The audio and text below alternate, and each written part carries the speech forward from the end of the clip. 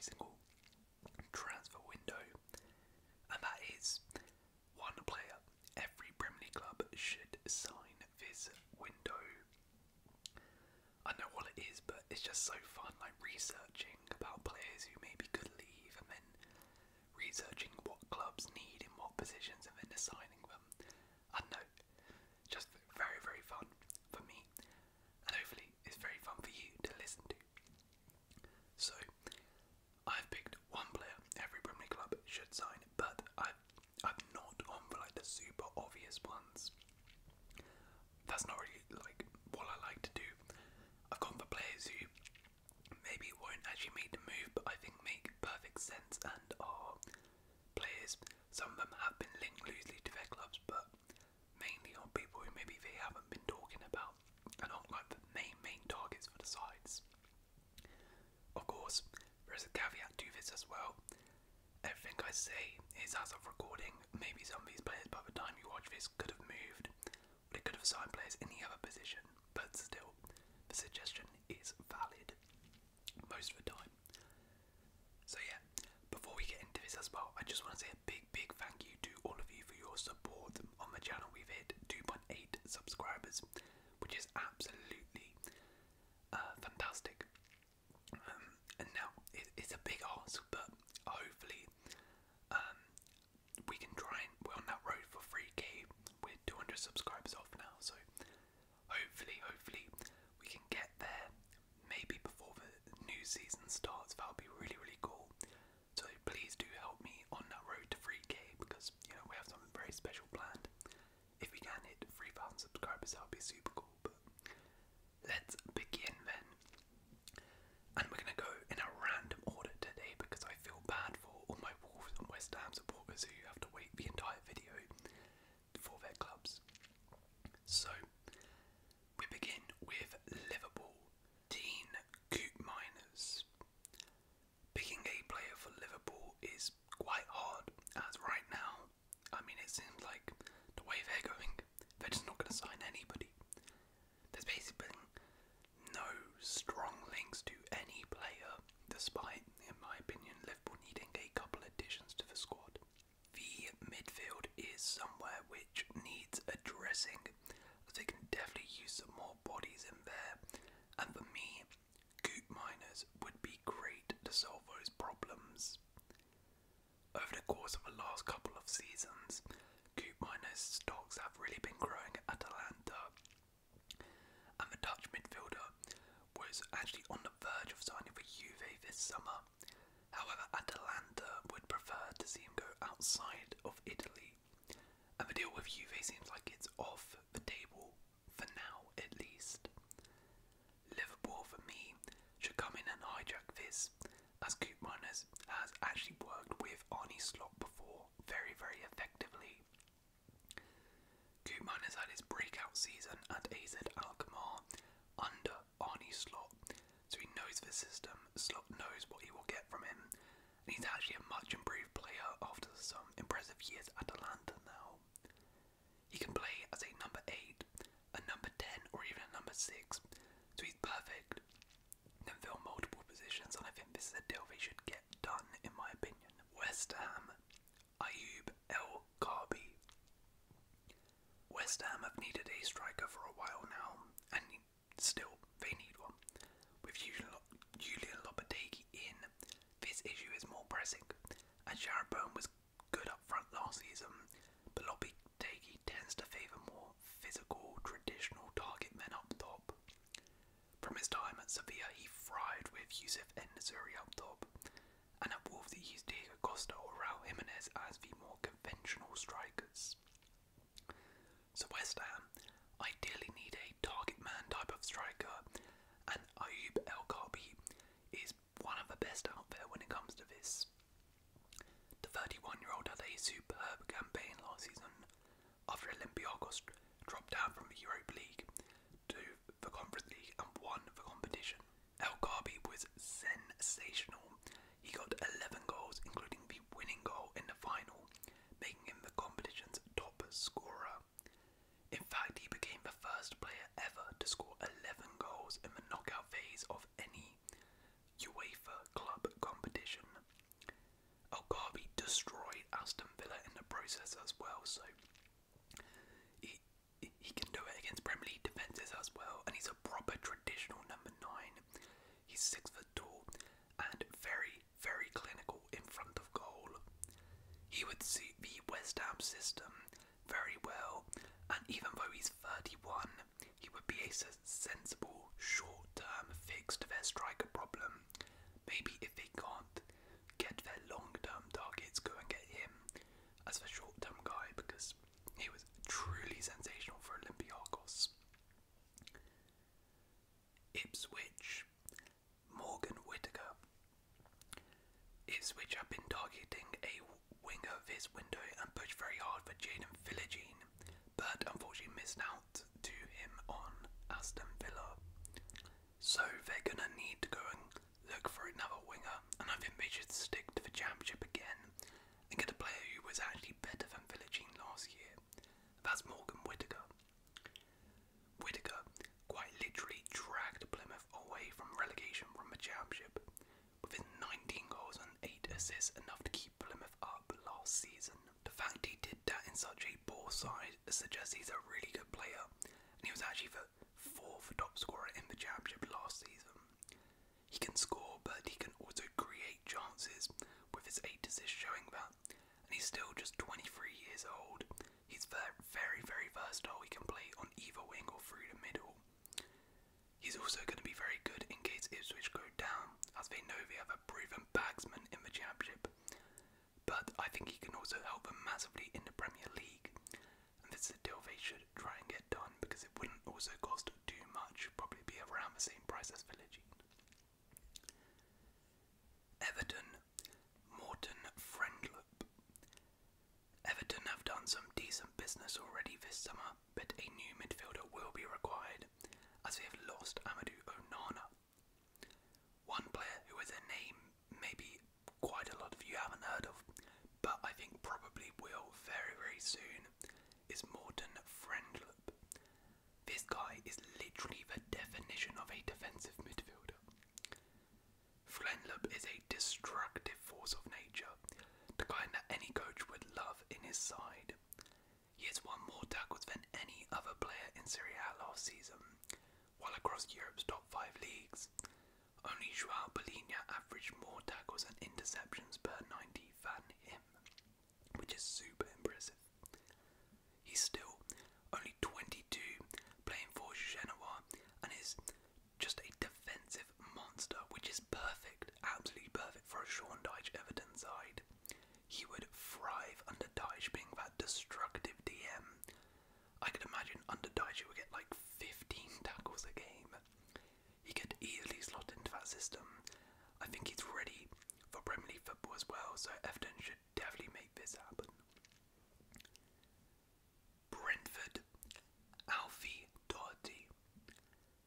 Brentford want to be busy in the market, eyeing up a new left back, both centre backs, a central midfielder and a winger. They've already signed a new striker, so let's focus on the left back role then. Rico Henry and Aaron Hickey can play there, but both suffered with injuries last season, and also Sergio Reguilon has now returned to Spurs after his loan. So Alfie Doherty is the perfect signing for Brentford. Doherty was arguably Luton's best player last season. 24-year-old played a pivotal role for them, racking up an impressive 8 assists and scoring once in 36 games last year. He proved he's more than capable of being a Premier League player, and in particular as a left wing back is very, very good going forward with his crossing.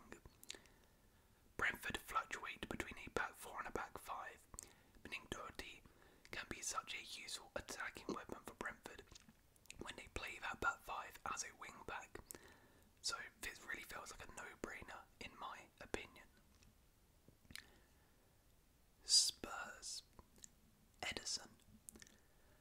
Before you say Edison, they have Vicario, why would they need him? It's not the one you're thinking about. I'm talking about the other Brazilian Edison, this time from Atalanta. If you watched the Europa League this season, you probably would have been exposed to this guy and seen just how incredible he is. Along Alongside Koopmeiners in the midfield, Ederson has been sensational for Atalanta and is just the complete midfielder. He's so good at winning the ball back, but in particular it's his ability to glide with the ball after winning it back and progress his team up the pitch. It actually reminds me a lot of Mateo Kovacic. He's still only 23 as well, so he can develop into a potentially world-class midfielder. And Spurs, for me, need somebody who can play in that number 8 or DM role. As, Basuma started well last season, but he started tailing off, and they could use somebody else in that midfield role. Emerson can do that, and would be a great signing for them. It's just a bit contingent on the first suggestion of a video with Koopmeiners. It's highly unlikely Atalanta sell both their midfielders, so only one of them will leave, so Spurs would have to move fast and sign Ederson before anybody signed Koopmeiners, but it's a move they should make if they have top 4 ambitions this season. Wolves. Facundo Medina. Wolves have some money to reinvest after obtaining 40 mil from West Ham for Max Gilman, and getting a replacement for him is priority. Now shout out to Matthew, my Wolves fan, for this suggestion, as he's gone for Facundo Medina, which, looking into it, would be an unreal signing. Wolves need a left-sided centre-back, and importantly, with the way they play, somebody's good on the ball for build-up. Medina, playing for Lens in Ligue 1, is the epitome of a modern-day ball-playing centre-back, with some of the highest progressive carry and passing numbers among centre-backs in Europe. Medina boasts the technical ability of a central midfielder, allowing him to slot into a number of positions, such as left-back, and having somebody like this in Wolves' team would be such a useful weapon. Now this could be a hard one to do, as he did sign a new contract fairly recently, but that was more so to preserve its value. With the money they got from Gilman, Wolves could make an offer that Lens couldn't refuse to turn down and lure Medina to Molineux. Next up we have Brighton, and we have Ricardo Rios. Brighton have been very active in the window so far, signing 4 players, including Jakob Minter, Mats FIFA, and 2 youngsters. Mats FIFA is a great addition in the midfield, but they still want another central midfielder, with Pascal Gross potentially leaving, and also Billy Gilmore attracting interest. So, a central midfielder for me, who is the most Brighton signing ever, is Richard Leos. Colombia were the surprise package at the Copa America this summer, as they reached the final, and one player who caught the eye was Rios. He was a real breakout star. The 24-year-old plays for Palmeiras in the Brazilian league and is destined for a move to Europe off the back of his performances at the Copa America. The central midfielder is a dribbling machine, completing more dribbles than any other player at the Copa America. And while some big European clubs are looking at him, Brighton certainly have the ball to sign him, and given their successes in the South American market in the past, Rios could be another Brighton success story, and it would be a sensible move for him personally to make that step into Europe. Newcastle, Rafinha. Okay, this is very, very punchy, but hear me out. Newcastle desperately need a new right winger. Almiron is not good enough, and they know this. They pushed for Elise and Alanga already this window, but were unsuccessful with both. One player who would be sensational for them, who maybe could become available, is Rafinha. Now Rafinha is a great player, and actually performed pretty well for Barcelona last season as a regular starter. However, Yamal, of course, will be starting right winger next season for Barcelona, and they are also pushing very, very hard to sign Nico Williams. The only way they can get Williams though is if they sell somebody, so Rafinha might be that player, and if Nico Williams comes in, well, Rafinha's not going to be a starter anymore anyway. So, if I'm Newcastle, I'm throwing my name into the hat. Rafinha is a really, really good player and has also proven he can perform in the Premier League before with Leeds. So if Newcastle can get him, which is a big if, they should definitely try to make it happen at least. Just pull in the bid and see what happens. See if Barcelona will probably accept a bid of around 40 to 50 million for Rafinha. I mean, if you can tempt him, give him a decent wage, they definitely have some pulling power.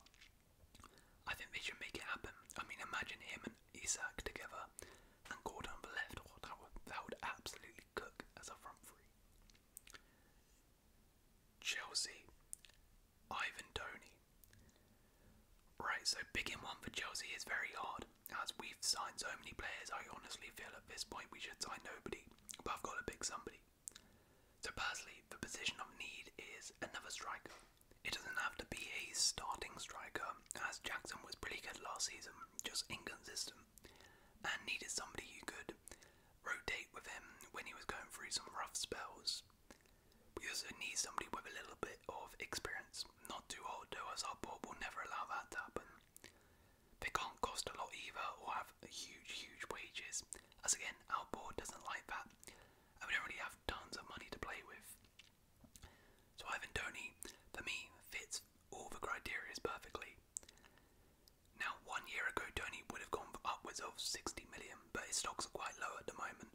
He had a decent Euros, but once he returned to Brentford in the second half of last season, he wasn't really the same player.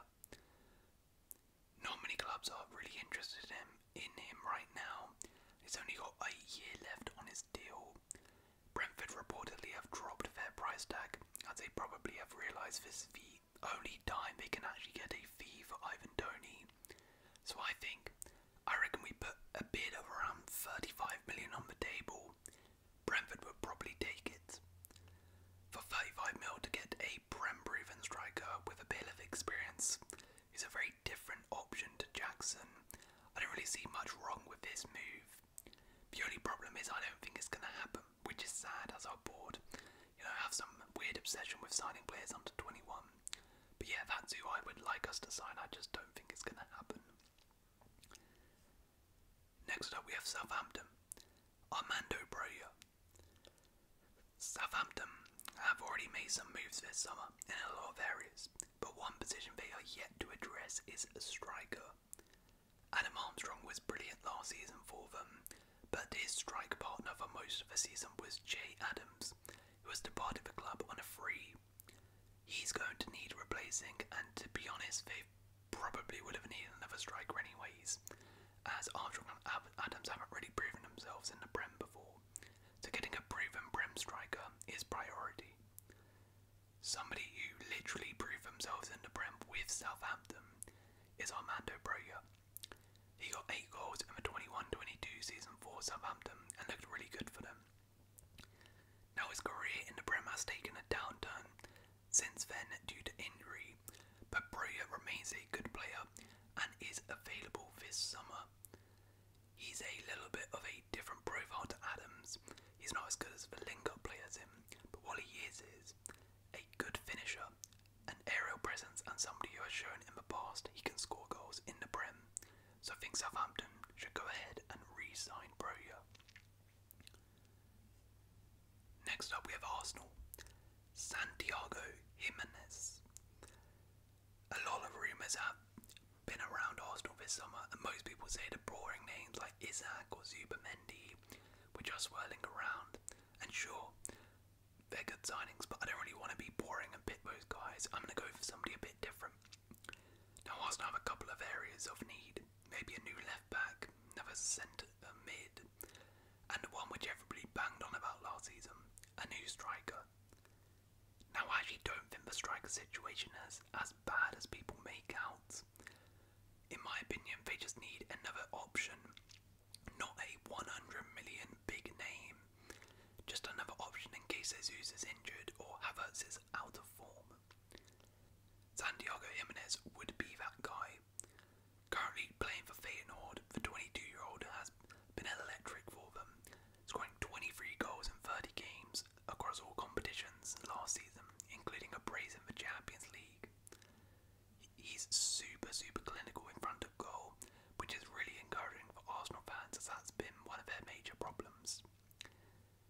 be a big step up for Jimenez to come into the Premier League for a team like Arsenal, but I think Jimenez is not a big enough name that people would expect him to, fire Arsenal to the title. I think it's a calculated risk worth taking, as if he's maybe not ready for that step up just yet, that's fine. He's young and can take some time to develop and won't have too much pressure on him, as he's not going to cost 100 million, more around 30 to 45. However, the upside is huge, as if he can emulate what he's done in the Eredivisie for Arsenal, suddenly you have a top-class striker who could be that difference in winning the title next season. So Arsenal should make this happen. Up next, Bournemouth. Alex Palmer. Bournemouth don't actually need much work to their squad, but maybe a new goalkeeper could be wise, as Neto is getting older and was a bit shaky last season. I've identified arguably the best goalkeeper from the Championship then, Alex Palmer. West Brom were a tough nut to crack defensively last season, having only conceded 47 goals in 46 games, putting them as the third best defence in the league. One of the key reasons as to why they were so tough to beat was the form of goalkeeper Alex Palmer in nets. After an impressive loan spell at Plymouth, it has perhaps taken Palmer longer to make himself a regular for the Baggies, but he has been sensational after eventually getting his chance and ended the campaign with the Championship Golden Glove with a tally of 18 clean sheets last season. And he's still only 27, which is really young for a keeper, but he's experienced enough to make that step up from the Championship. He's a solid enough keeper, and really I don't think it's going to cost too much. So I think he's a good signing for Bournemouth if they're looking for a bit of an upgrade in goal. Manchester City. Joshua Kimmich. Finding a player for Manchester City is always hard. They don't really need too many players or upgrades in their team, but there are a couple of areas where they maybe do need somebody. That's a backup for Rodri, and maybe another right back as Walker begins to age out. By that logic, why not get a player who can kill two birds with one stone? Joshua Kimmich. He's got just 1 year left on his contract, and Bayern Munich have signed Joao Bellinha, meaning Kimmich's future is looking very uncertain at Bayern. He shouldn't cost too much then, probably around 35 to 45 million, which is a good price for a player who is very good in multiple positions. As a right back, he's class. We saw that in the Champions League last season for Bayern, and also at the Euros for Germany. He can play that inverted role very nicely, or overlap as well. He can also play DM, which maybe he's not as good as, but he's still very solid. He's played under Pep before at Bayern, so Pep and him know each other very well. He can provide that cover for Rodri, and he is an upgrade on Walker in my opinion at right back. It's just perfect. I'm not sure if it would actually happen, but it seems like a great fit. Fulham. Reece Nelson. Fulham need quite a few areas, to be honest. A new centre-back to replace Adebayo, a new DM to replace Bellinha, but they also need a new right winger.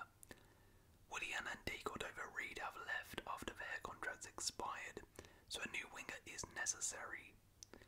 Somebody I mentioned in my 10 players who need to leave their clubs video. Check it out if you haven't done so already. I'll put the link in the description. Reece Nelson would be perfect. Nelson has struggled for game time at Arsenal now, and this feels like the right time to depart. Nelson is a natural right winger who could also play on the left and would add a bit of youth and excitement to that Fulham side on the wings. I think he's more than good enough to start in the Premier League, and Fulham should try and make this one happen. Aston Villa. Ferran Torres. Another player I mentioned in my 10 players to sell video. This one is very similar to the Rafinha deal for Newcastle. It's kind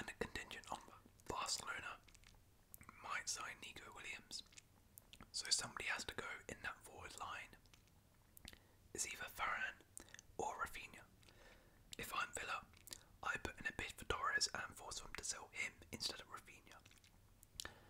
Villa have sold DRB to Saudi, so they need a replacement for him. And for me, Ferran Torres is a perfect guy. He can play all across the front three in a similar way to DRB, and can play as that second striker in that 4-4-2 if needed. He would fit into that team perfectly, and of course, he's Spanish, so maybe could work well under Emery. He's played in the Prem before, and he's also experienced in the Champions League, which is going to be helpful for Villa next season. He ticks all the boxes, and could be available this summer if he pull in a decent bid, so this makes perfect sense for Aston Villa. Manchester United, Yusuf Fofana. United have already made some progress in overturning their squad this summer, but they still need a lot of work, and getting a new DM in is priority. Manuel Ugarte seems the number one pick, but the deal is far from being closed, as United and PSG are yet to agree on a fee. So Fofana for me is the better and much cheaper option. Fofana enjoyed an impressive season in Ligue 1 last year, scoring 4 and registering 4 as Monaco finished second. This form earned him a place in Deschamps' Euro 2024 squad and has prompted some interest from some big clubs. He's not going to cost too much either, as he's got just 1 year left on his deal, so he'll be much cheaper than Ugarte. He's a really good player and is still fairly young, age 24, which is fitting with this new young core United are trying to build. They have to move fast though, as AC Milan are keen on him and close to agreeing a fee. If they let Milan get him, that would be a big missed opportunity by United, in my opinion. Crystal Palace, Marcus Edwards. Palace were on fire towards the end of last season under Oli Glasner, and this season they could be really ambitious. With a full year under him, they could achieve something big. Glasner's attack is in need of replenishment though, after Elise left to Bayern Munich, and while Daichi Kamada has joined, another right winger would be necessary, and I think Sporting's Marcus Edwards would be perfect.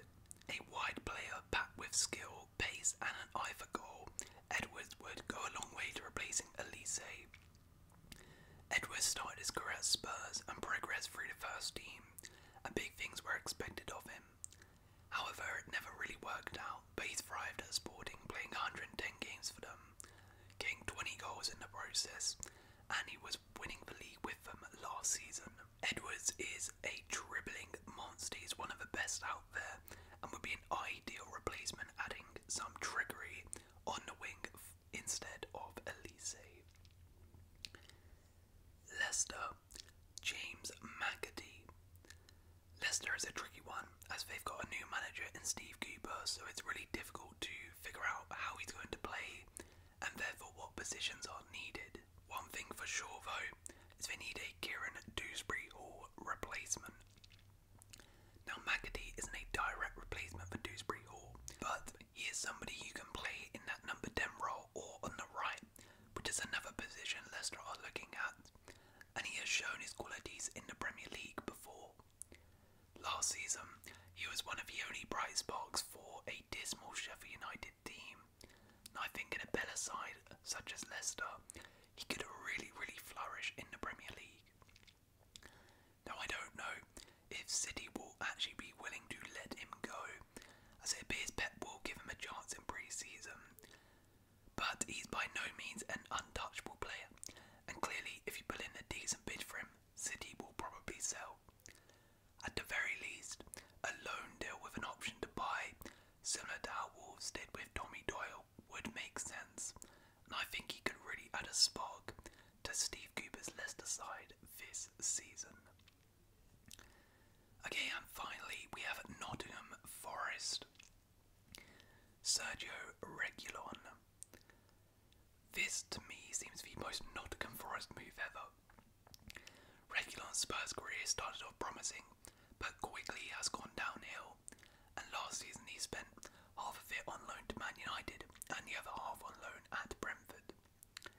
Now if you ask United and Brentford fans, they would say he actually wasn't that bad and did a solid job for both teams. Regulon, going forward, has always been fairly good. It's just defensively he can be a little bit dodgy. That's why he's much better as a wing back in my opinion. And under Nuno at Forest, in the back five, Regulon would be great. Nuno does pretty well with his wing backs, and Regulon even played under Nuno at Spurs. And when he was there, he absolutely loved him. He started every single game under Nuno as a left wing back, so they clearly got on well, and Forest could do with another wing back. He's very much available and probably for a very small fee, so this deal just makes perfect sense to reunite with Nuno. And as I said, just seems like such a Nottingham Forest move to make. But there we go. That is one player every Premier League club should sign. Who do you think your club should sign? Get in the comments below. Do you agree or disagree with any of those picks? And if you have enjoyed this video, please